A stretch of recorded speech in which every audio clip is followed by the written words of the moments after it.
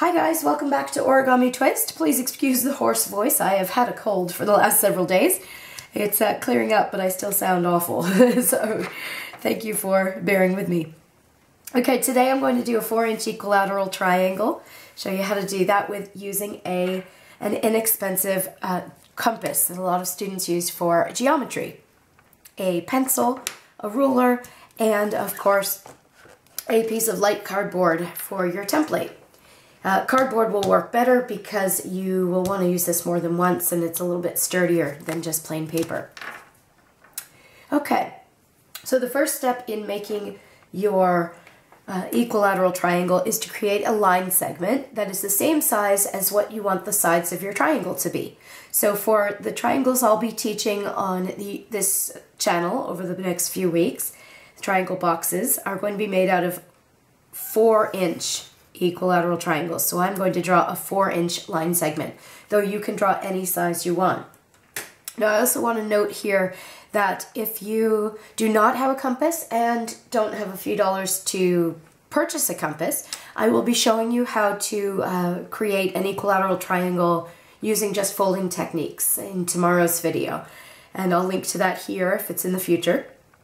The only thing with that is that it does have quite a few more steps. So if you do have one of these, this is much quicker. But it's totally up to you, however you want to do it. I'll have instructions for both. Okay, so with your little compass, you're going to set it so that the pointy end and the pencil are the same distance apart as your line segment and lock it into place. You're then going to take the pointy end and put it at one end of your line segment and draw a little arc that's roughly where that third point in your triangle will end up being once you're finished.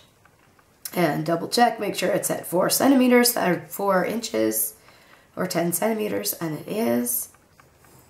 And draw one more line.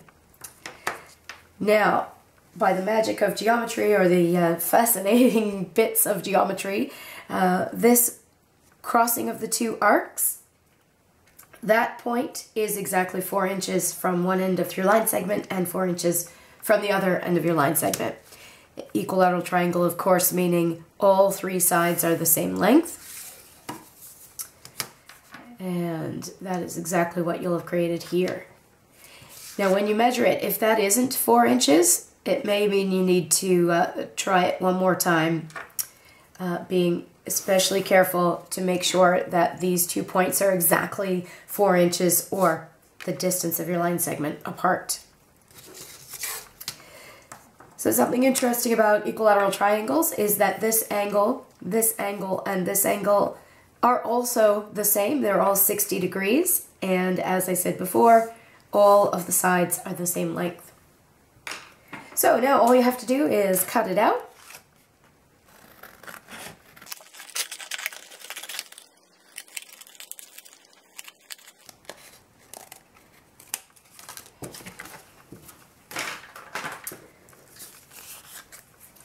And that's it, one 4-inch equilateral triangle, all ready to make a whole bunch of boxes. Now I do like to label my triangles so that, or all of my templates, so that when I use them again, I know exactly what it is and, you know, maybe perhaps label what I've used it for as well. So when you go to make your box, put down the kind of boxes that you're creating with it. So once you've got this, you're ready to start making all of the boxes that I'll be doing in the triangle series, unless otherwise noted in the video.